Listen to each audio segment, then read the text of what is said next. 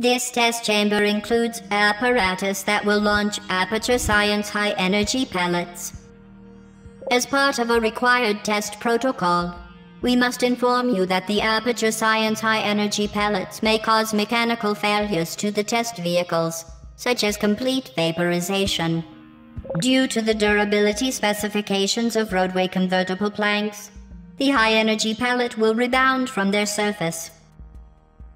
Some testing apparatus can be activated when an energy pellet enters its connected energy pellet catcher.